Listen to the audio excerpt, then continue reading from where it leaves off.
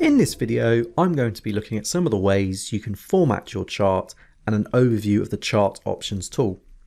For simplicity, I have a volume weighted average price chart for the company Apple, and I want to customize the graph, add a little bit of information and make it more presentable to other users. By default, this is what most of the charts will show, and as by most, I'm talking mainly about time series data charts. You have the dark grey screen, the first data point in blue and the y-axis formatted on the right. All very standard, and I just want to add a few changes to this. I have two main options for ways to customize the chart. I can either select the chart options icon up at the top of my toolbar here, or right click on the graph and select from one of the drop-down menu options displayed here.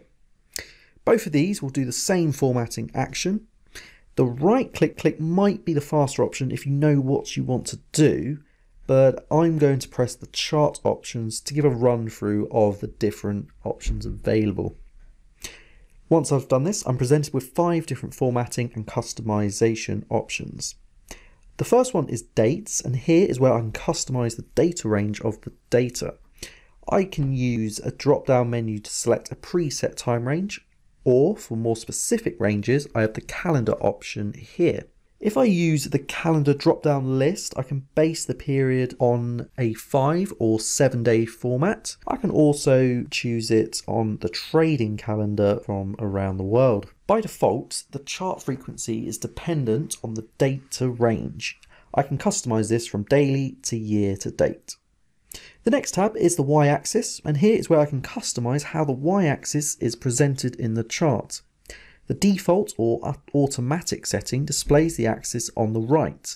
I can toggle this to display it on the left, both sides, or just have it not displaying at all with the hidden option. I can customize the currency of the chart and what it displays using the tab here.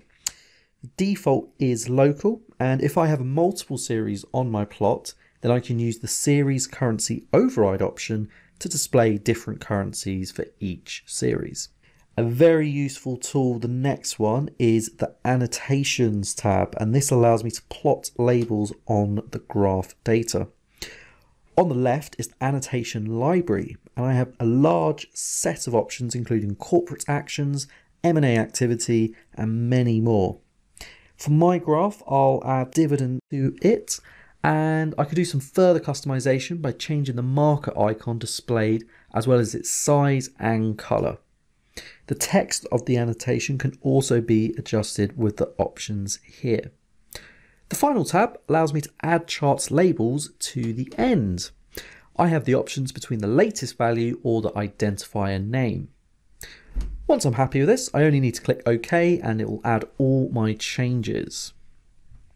My chart now has the updates. I chose the dividend as my annotation for the graph.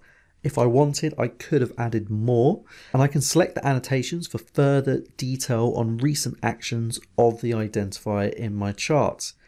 The display box here will open. Changing the style of the chart can make the data much more presentable. You may want to keep a consistent theme throughout your charts. For this, you only need to go to the Tools option and select Change Style Set, and this will provide you with a range of options. FactSet provides an array of pre-built custom styles that you can add in. Alternatively, any custom styles created by FactSet at your request can be saved to your workstation and inputted from your personal or client folder depending on where you've saved it.